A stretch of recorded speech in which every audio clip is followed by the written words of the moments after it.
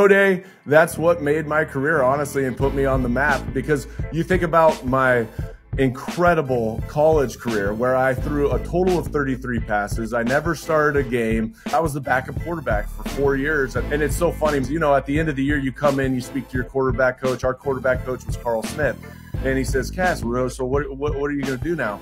And I said, you know, coach, I think I'm going to go out there for pro day. He looks at me and goes, now, Cassel, I think you need to look for another profession. And I go, damn, coach, you know, you're keeping it a little too real right now. But nonetheless, I said, the hell with all of it. I'm going to get myself ready. I'll tell you what, the Cassel Cannon was out on full display, baby. I didn't miss but one throw that day. That performance and that pro day that set me up to get drafted by New England Patriots in the 7th round and then actually to go on and play for 14 years in the NFL.